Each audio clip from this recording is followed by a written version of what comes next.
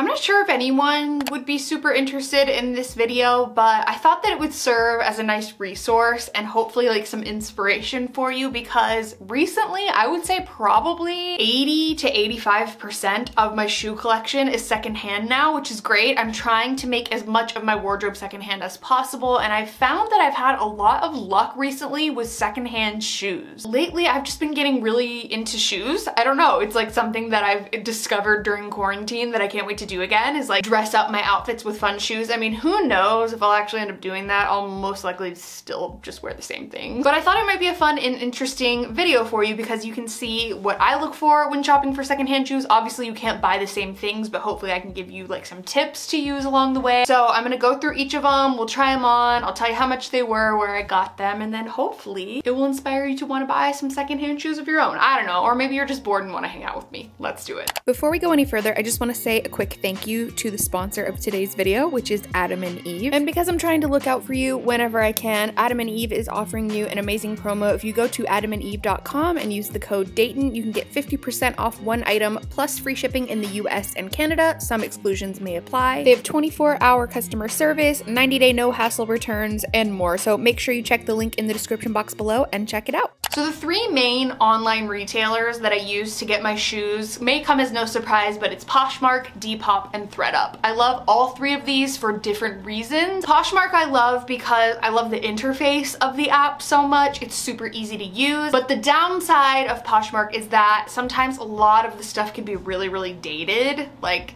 really ugly stuff on there. But utilizing the search tool, which I mentioned a lot in my video, like a few videos back where I talked about my how to thrift online, like come online thrifting with me, utilize every single feature in the search options. Filter by size, by color, type specific styles you're looking for, like anything you can filter down is gonna be your best friend because you're so much less overwhelmed and intimidated by the options. And then second is probably ThredUp. I know a lot of people have feelings about ThredUp, and trust me, I hear you, but I personally love ThredUp. This video is not sponsored by them. I have worked with them in the past. I will work with them again in the future. I think they have amazing options, especially if you are like me and you're trying to shop fast fashion less as often as you can. You can find a lot of name brand things on there. You can find a lot of coupon codes that are available. I like the search filtering options. The downside is that sometimes it can be a little bit pricey, but also it's a resale website. So to compare it to like a Goodwill or a Savers isn't really exactly fair, because Goodwill and Savers are getting all of their clothes by donation, whereas ThredUp is buying these clothes. So like similar to a Plato's Closet or a secondhand store where you are taking in your items and they're buying them back from you, you're obviously not going to get a lot of money back and then they're going to resell it at a profit. That's how it works. Depop is my least favorite, but definitely still one that I use a lot. I like Depop because there's more trendy items, but the downside is that Depop is incredibly overpriced. Like I think it's probably the most overpriced of any of them, and also there's no regulations from Depop as far as a time limit that a seller has to ship the item. So for example, on ThredUp, they're gonna ship it within a couple days. On Poshmark, I believe they have like 7 days to ship the item, and if you don't get your item on Poshmark, you have the option to cancel and you can get your money back, whereas on Depop, it's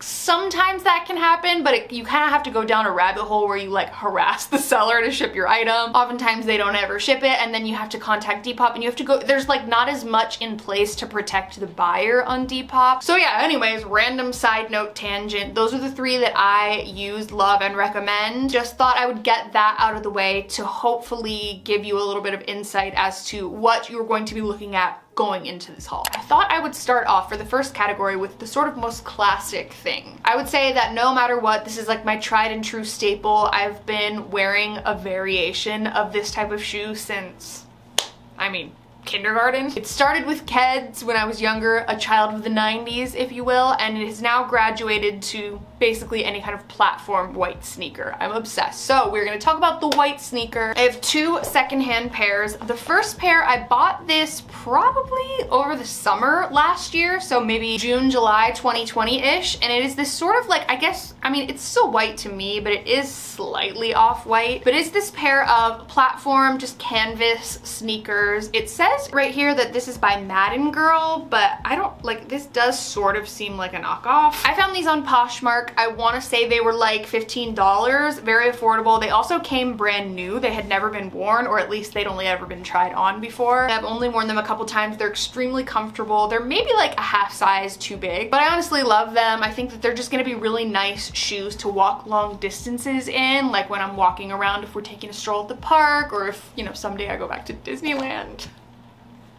I'm holding on for that day. The next pair is a pair of like tried and true Carrie favorites. I've had the high top version of this, the low top, the platform, the not platform, and that is a good old pair of Converse. I am a Converse ride or die gal. I've actually had this exact pair, which by the way, this is the low top platform version of just like the Converse All-Stars. I found these on, where did I find these? I got these on Poshmark. Okay, just verified. I found these on Poshmark. They were $40, which typically I think they're about $70 brand new, if I'm not mistaken. A lot of times when I find these shoes, they are priced pretty high for secondhand. That's just something I think that comes along with buying secondhand these days, is we've gotten so used to thrift store prices, so like Goodwill, Savers, etc. And we're used to a pair of shoes being like $3, but really it's like if you're trying to save a little bit of money, but also you're more focused on the sustainability aspect, then I'm willing to pay a little bit more. It's still less than full price, and these are in great condition, like nothing wrong with these except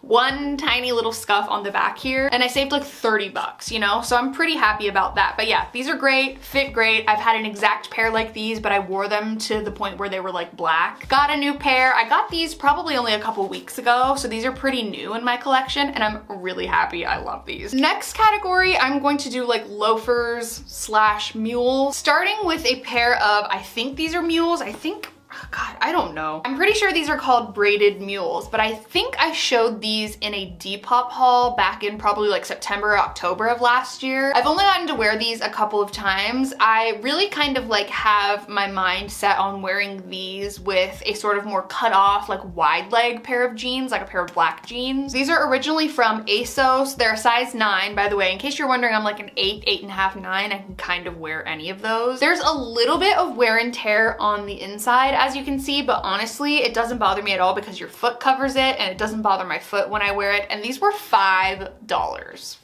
Now that's a thrift store price. Very comfortable. I look forward to wearing these more. And then a similar pair that I believe I also showed in a fall-esque haul recently is this pair. Now I had been eyeing a pair like this from, I want to say like Madewell or something like that, and something is telling me that they were like $130. I love Madewell, but sometimes I'm like, what are you doing with those prices? What are you doing? So I found this pair. They're originally by the brand called Cupid. They're extremely comfortable. I wore these with a similar thing, like a more kind of cut off pair of jeans. And I want to say these were like $23. I don't know how much they would be brand new. These were like never worn before. You can tell when you get them. So I mean, 23 bucks for a pair of shoes that are secondhand, so better for the environment, and also not $130 from Madewell, but that look pretty much identical, and I love them. And then for a pair of loafers, this is actually my most recent purchase and my biggest splurge, if you will. These are also by the brand Cupid. Oddly enough, I didn't even pay attention to that. And these are a platform loafer. Now come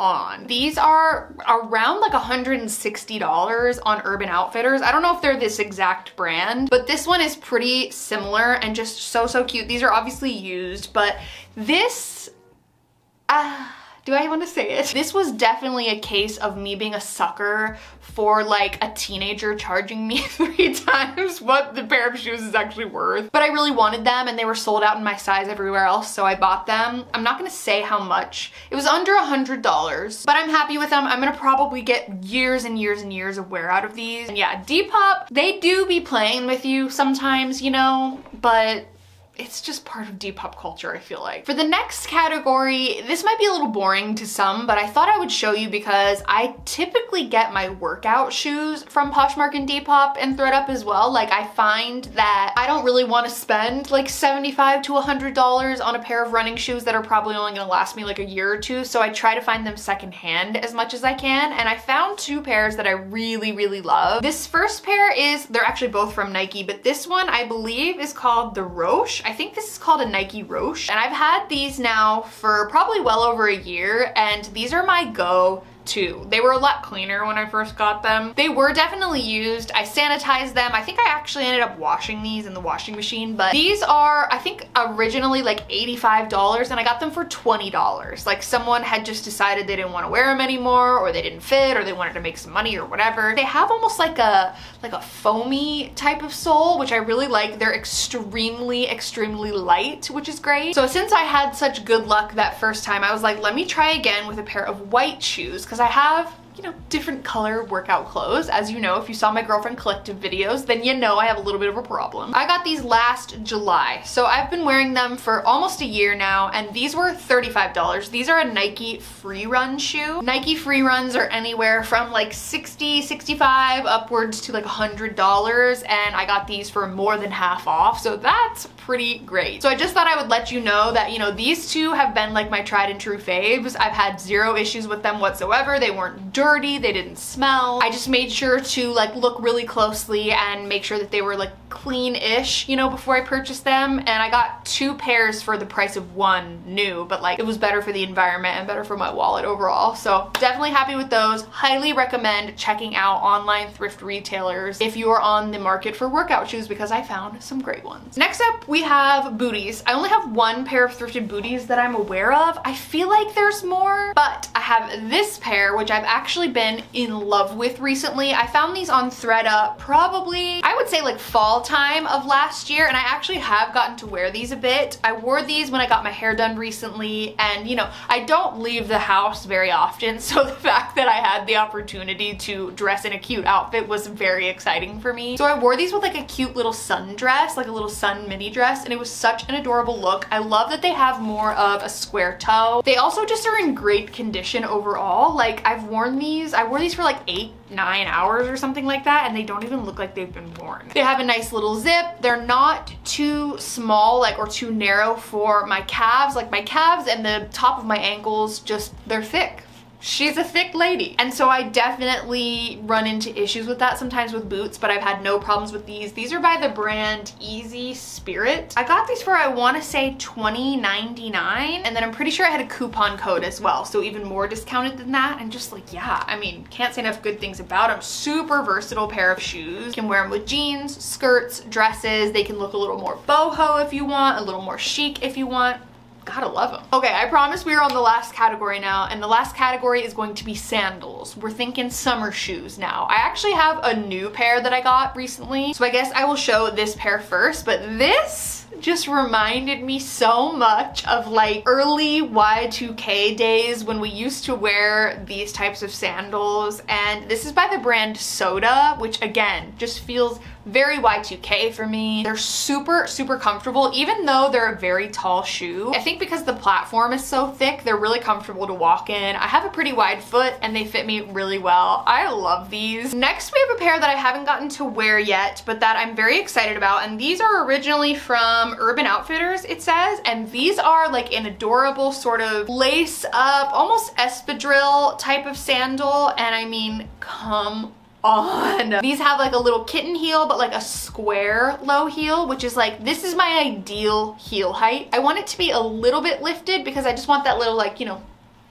but I also don't want my foot to be crying and my foot to be in this position all day. It's just not comfortable for me, but this is like very wearable, very comfy. I want to say these were originally like $50 at Urban Outfitters, and I got them on Poshmark for $40. So I mean, a little bit off, and these have definitely never been worn before, like super brand new condition. I mean, I've worn them around my kitchen, but, and if you are ever either conflicted with like a brand personally or looking for a more trendy item, definitely try to find it secondhand, because sometimes you can find things still in brand new condition, like maybe someone bought them, wanted to return them, but like didn't in time, so they're trying to just make a little bit of their money back. So yeah, really happy to have these. Okay, and last but not least, I'm gonna show you what a kind of fail situation looks like, because I just absolutely did not do well with this choice. This is definitely part of shopping secondhand for shoes and just in general, but it's something to keep an eye out for. Don't be afraid to ask questions. Don't be be afraid to message the seller. Don't be afraid to ask for more photos. And that is the mistake that I made for these. So when you look at these shoes from far away, they're like a nice pair of grayish, whitish shoes. They look white on camera, but in person, they're more of like a light gray. And I saw these and I was like, oh my gosh, these are like a Clueless moment. These are so adorable. And the seller did mention that there was like a little bit of wear and tear, but in the photos, they looked a lot better than they do in person. In person, they're pretty crusty, I'm not gonna lie. There's just a lot of like peeling happening. Can you even see that? The shoe's kind of coming undone. There's like dirt and crusty stuff underneath. There's a bunch of scuffs on the shoes that weren't pictured that I could see. Not the worst ripoff of my life, but they were $30 and I mean, they're kind of falling apart. I definitely think that these are wearable, and that's the thing. Like, you know, the little insole or whatever you call it is peeling off. It needs to be glued and like repaired a little bit. These shoes definitely need repairing. So I would have maybe sold these for $5, but the way that they were presented and styled and photographed, they looked kind of brand new. So I'm a little sad, but they're cute shoes, so maybe I'll like put some TLC into them and clean them a bit. I'm also just disappointed because they're definitely not white. So it just goes to show it's not a hit every single time. You can definitely have some misses, which I have in the past. But overall, I'm really happy with where my shoe collection is at. I feel so much better buying these shoes secondhand. It's been really fun to kind of play around, add in new styles, and I've just really enjoyed it. So I hope you all enjoyed this video. If you did, be sure to give it a thumbs up. Don't forget to subscribe to my channel if you haven't already. You can also turn on my post notifications if you want to be notified every time I post a new video. If you happen to have any online secondhand shoe recommendations, definitely leave them in the comments below. Share your secrets. Let us all know if you have a Depop or a Poshmark or anything else you want to plug. Definitely leave it down below as well. I love you all so much. Thank you so much for watching this video, and I will see you in the next one. Bye.